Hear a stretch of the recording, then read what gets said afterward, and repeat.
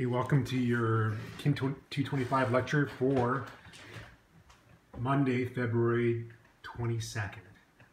Some announcements for you. Your third lab is this week. It's the lab on electromyography or EMG.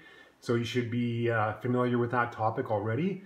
There's no lab next week, and the reason I don't have labs scheduled for next week is because your midterm exam is on Wednesday.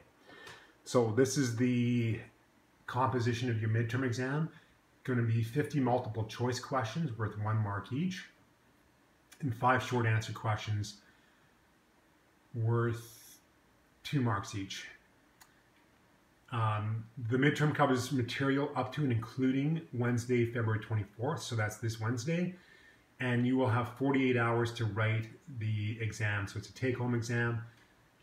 I'll be flexible with that, so if you're a little bit over time, that's going to be okay, but it's designed to be an exam that you can write in about 1 hour, so I think giving you 48 hours is lots of time for this one. And you can simply send me your answers by email. So you can see my email address at the bottom of the slide.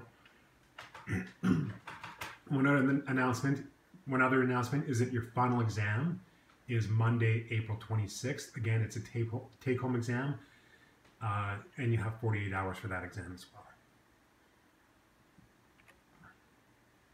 Today's class, I'm going to start off with a review of slides we didn't cover last class. So these are slides I posted last day, and I'm going to go over the ones that we didn't cover.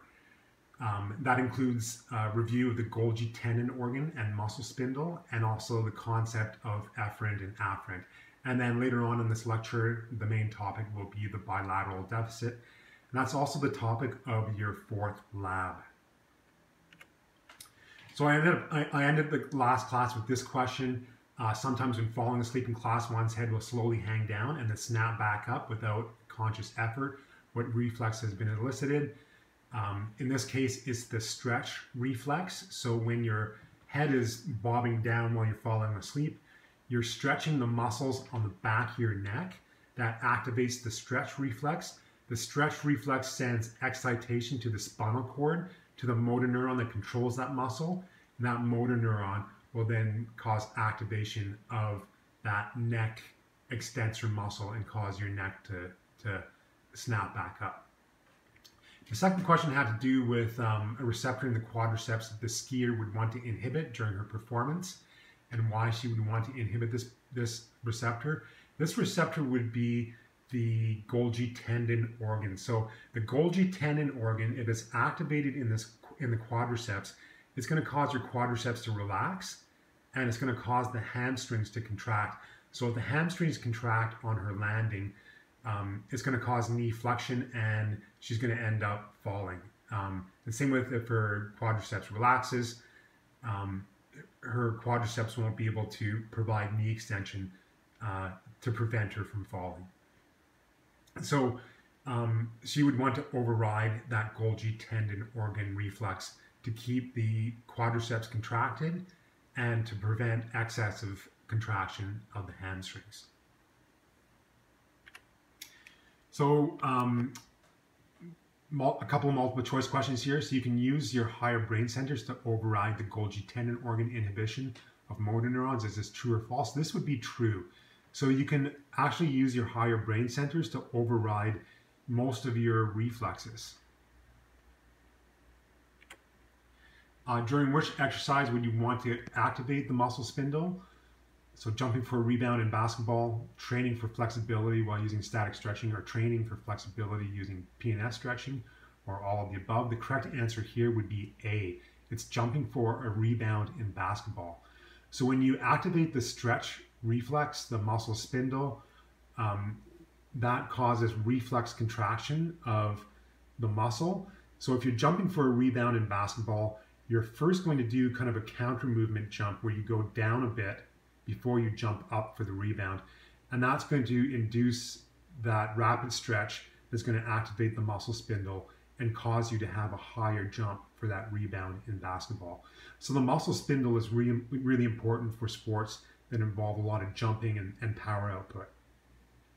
The other two, you would want to inhibit your stretch reflex if you're doing any type of stretching exercise, because you don't want your muscle contracting while you're trying to stretch it. Golgi tendon organ or muscle spindle, which would you want to activate and which would you want to inhibit if your goal was to improve flexibility by stretching exercises? So the Golgi tendon organ causes reflex relaxation of the muscle, which is good for stretching, whereas the spindle causes reflex contraction, which is counterproductive to stretching. So you want to activate your GTO and inhibit your muscle spindle. Which receptor would you want to inhibit if you're experiencing muscle cramp? The correct answer here is your muscle spindle. So during a muscle cramp, it's an involuntary muscle contraction. Your spindle is firing like crazy and it's causing this painful reflex contraction of the muscle. So if you stretch the cramp, if you stretch the muscle that's cramping, it further fatigues the spindle, it activates the spindle and it fatigues it and it alleviates the muscle cramp. The second question, which receptor would you want to activate and which would you want to inhibit if you want to exert maximal power? So exert high force at high velocity. This would be activating the spindle to get that reflex contraction, that stretch reflex, and you'd want to inhibit the GTO, which usually inhibits your muscle contraction.